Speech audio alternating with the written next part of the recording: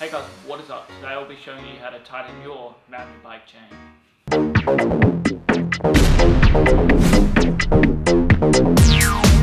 If you have a loose chain, it can cause bad shifting, also it can cause the chain to come off the cogs.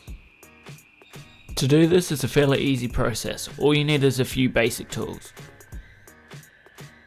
All you need is a power link splitter and a chain tool. You can pick these up about $10 each off of eBay.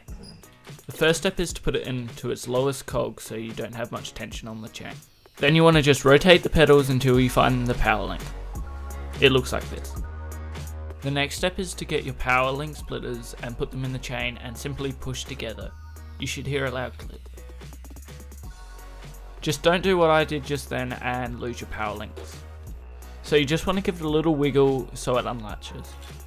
Then you just want to simply pull the chain out, but be careful not to lose the power links.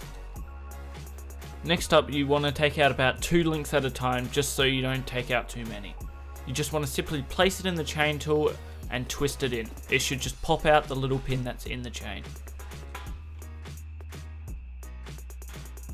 It can be difficult, so don't be afraid to use a little bit of force.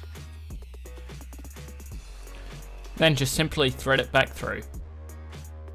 Just make sure you thread it the right way through the derailleur.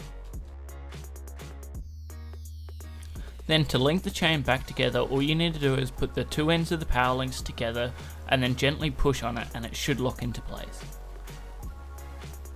Alright guys, that's how you tighten your chain on your mountain bike. I hope you enjoyed the videos. Please comment, rate and subscribe, it really helps us out. And let me know if you like the new sort of series of how to do bike maintenance. And yeah, see you in the next video. Cheers.